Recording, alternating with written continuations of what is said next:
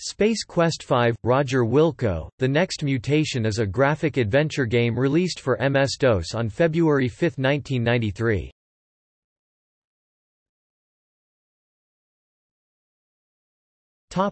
Premise.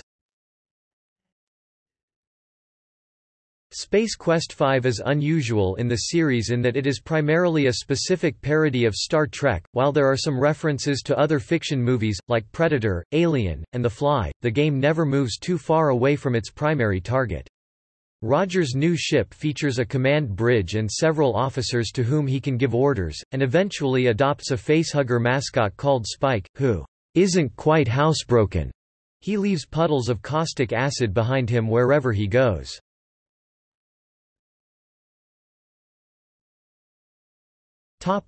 Plot. The game starts with a dramatic opening and Roger mid-mission on his ship. He is then revealed to be playing in a flight simulator, shaped suspiciously like the Millennium Falcon, at the Starcon Academy. Roger cheats to pass an aptitude test, and he's then given his own command—the garbage scow SCS Eureka—which looks and functions like an oversized vacuum cleaner. Eureka is also a brand of vacuum cleaners. The game involves several small missions, similar to ones seen in typical Star Trek episodes. Some missions are: Roger is hunted, alone, on a jungle planet by WD-40, a homicidal gynoid, the apparent sister of Arnoid the Annihilator, an Arnold Schwarzenegger look-alike from Space Quest 3. The gynoid has an invisibility device and a laser very similar to the plasma caster of the Predator. Her ship also resembles a Klingon bird of prey. Roger is being pursued for failing to pay for his Labian Terror Beast mating whistle from Space Quest 2, a continuity error also found in Space Quest 3, as in the second game it is shown on the order form that the whistle is free. While visiting a space bar, Roger must free his chief engineer Cliffy, a parody of Scotty from the original Star Trek, from the brig, where he ended up after starting a fight triggered when he overheard a rival ship's crewmember refer to the Eureka as a garbage scow. This parodies the bar fight scene in the famous Trek episode, The Trouble with Tribbles. Except that in this case, as Roger points out, the Eureka actually is a garbage scow. This is parodied further when Roger, noticing a warning not to immerse his free pack of space monkeys which he got from a sales beast in alcohol, places them in his drink, causing them to multiply indefinitely, although the space monkeys are significantly larger than the sea monkeys they are a parody of. At one point Roger is in the process of being teleported when a fly buzzes into the beam. The teleporter malfunctions, and Roger ends up in a tiny fly body with a human head. He then must find a way to restore his body, while the fly, in Roger's body with a fly head, acts rather stupidly even by Roger Wilco standards and jumps into garbage piles. This is a parody of science fiction, horror movie The Fly. Roger's son from the future saved him at the beginning of SQIV, and later he shows a hologram of Roger's son's mother. Roger meets this woman in SQV and must protect her, or else his son would not exist, and thus neither would Roger. The main plot is to stop a mutagenic disease that is spreading through the galaxy by discovering its source, and fighting everyone that got infected. In the end, the disease infects the crew members of the SCS Goliath, the Starcon flagship, whose toupee-wearing commander, Rames T. Quirk, a rather blatant spoof of Captain James T. Kirk, subsequently attacks the Eureka. In the end, Roger sacrifices his ship to get rid of the plague, and suddenly, if temporarily, becomes the commander of the fleet's flagship. Roger is presented in a more positive light than usual.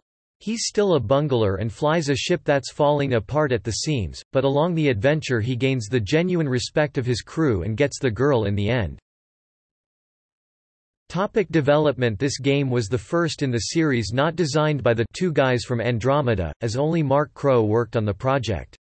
It was also the first Space Quest game that wasn't developed in-house by Sierra Online, but instead by Sierra's sister company, Dynamix, to which Mark Crow had relocated shortly after the release of Space Quest 4. Space Quest 5 was also the only Space Quest game, and the second Sierra title overall, Leisure Suit Larry 5, was the first to be sponsored by a real-life company. The logo for Sprint would appear following any communications transmissions, appear on a billboard in the spacebar, and also appear in the ending credits. Additionally, at one point in the game, there is a dialogue between two people where one denounces MCI's Friends and Aliens plan as just not worth it. Space Quest V was one of several Sierra games given away as a reward for signing up for service with Sprint. There is also a mention of TT&A. Although this game came after the CD-ROM version of Space Quest IV, it was originally released on floppy disks only, although it would later be released on a compilation CD containing the entire Space Quest series, and early plans for a talkie version of the game were scrapped. According to then Dynamix artist Sean Murphy, this was because Dynamix was in financial trouble at the time, and they were eager to release new games instead of working on gold versions of already released games.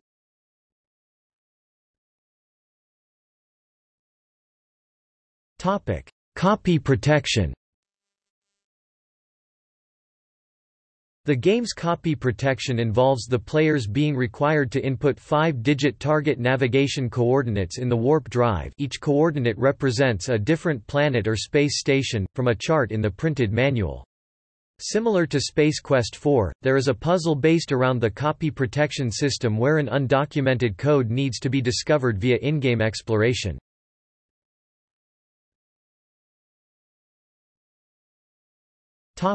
Reception. According to Sierra Online, combined sales of the Space Quest series surpassed 1.2 million units by the end of March 1996. Charles Ardai in Computer Gaming World stated that the game was both funny and suspenseful. He praised the first-rate graphics and sound, and described the dialogue and narration as written with a dry wit and a sense of character that makes them a pleasure to read. Ardai concluded, I think even the most demanding Wilkophiles will be pleased.